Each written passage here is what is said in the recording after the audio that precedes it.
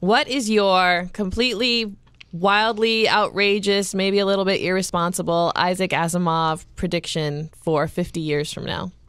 So I love Motley Fool answers. I'm very much hoping nobody's listening to this 50 years from now, this particular one, because I earlier talked about how we don't know what's happening in 5 years at this point.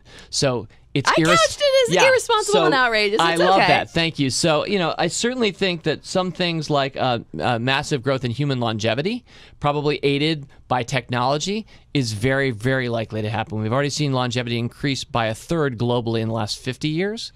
Time magazine 2 years ago had a cover that said, people being born today may live forever. And that was Time magazine on its cover. So I think there are some shocking things when we think about the implications of long human life, and I think that's going to happen.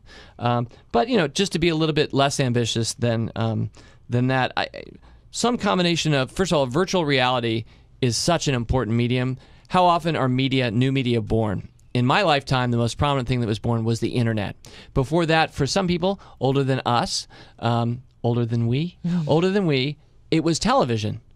A new medium. And before that, radio. When these things happen, they're really plate tectonic. For 30 years or so, there's huge value creation that happens.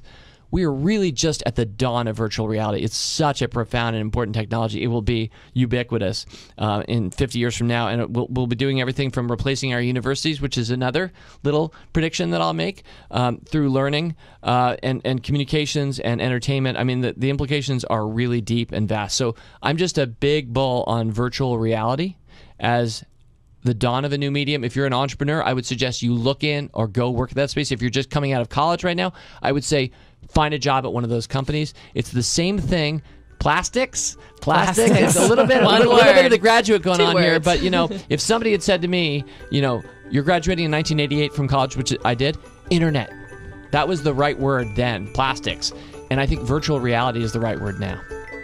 Awesome. David, I want to thank you. Although it's a phrase, admittedly. It's not a word. We'll hyphenate it for these purposes. We'll go with that.